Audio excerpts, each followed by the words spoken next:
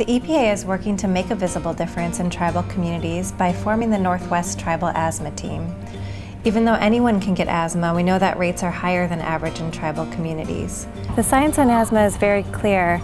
People with asthma have more asthma attacks and feel sicker when they're exposed to things like wood smoke, mold and moisture issues, or don't have ventilation in their homes. One approach that we know is effective is to create a community support network of health clinic staff, environmental professionals, and housing specialists. Emma Medicine White Crow is a really strong partner of ours on asthma work in the Northwest. She's a local leader who really works hard to help tribes and communities in general address hard public health issues, including asthma.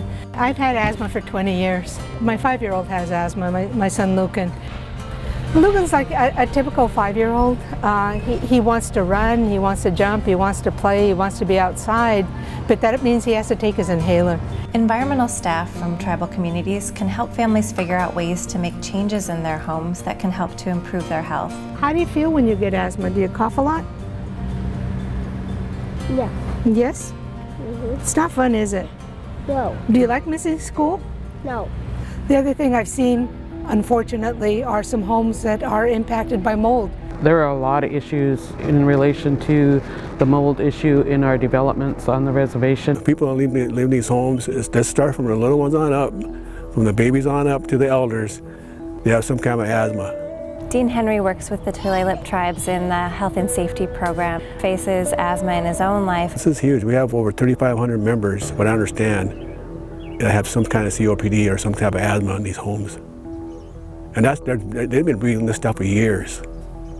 You know, once we became aware of the mold issues in our homes, whether it be inside the home or underneath the home, the wood rot, all the telltale signs that you have a mold issue, it became a task that was not just one department, but a number of our people coming together. A really unique role that EPA has is to be able to convene partners around environmental health issues. We can work directly with tribes on a government-to-government basis to help them address some of the really hard issues that they're facing. We're being proactive. I've seen a lot of creative efforts, and more importantly, I've seen Indian country willing to work with potential partners. I really hope that we can highlight the collaboration and we can highlight the opportunity, because we have to find our solutions. This is why I do what I do, because this is our future, and this is the future of Indian country. Because of the health conditions of our people. We need the funding.